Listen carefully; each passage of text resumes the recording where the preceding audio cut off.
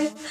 I'm a bit excited today because I've just had the delivery man come and he's dropped me off some beautiful, beautiful acrylics, and I take photos of, you know, the prints and the wall hangings and everything that my clients buy, but often you don't know what it is until you've seen the product. And we do shoots on location and, you know, at your houses, and I don't have a studio where my clients can come to me and they're all hanging on the wall. So I thought what might be better is if I do a video series doing product highlights.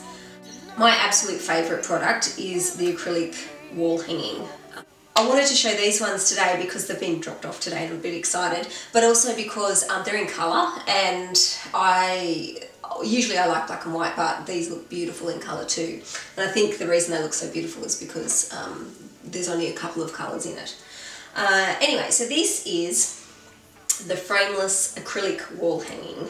So basically it's like glass, it's kind of made out of a perspex-y acrylic, and it's frameless, so basically it sits flat on the wall. So you can see here, it's 4.5mm thick, and then I'll just turn it around. So you get screws that come with it, they're just, you know, hooks, which you put into the wall, and then basically that just hangs on your wall.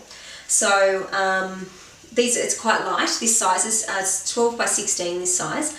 And it is quite light. My client got 2 of these done, so she got these 2 of her 2 little girls, which are just beautiful, and she's going to do a wall hanging that looks like that, you know, sitting on the wall.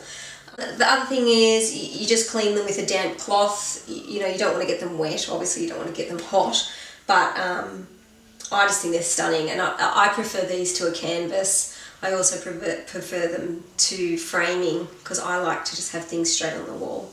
But yeah, so if you are a client who is thinking about what to get, please do consider these, they're beautiful. And if you've already got some printed, please send me some photos and I'll, you know, put them on my Facebook page, and so this is how my clients are using their products. And if you like this post, please leave me a little bit of love in the bottom and press like or share with your friends, and I'll be back soon with the next installment. Speak to you soon.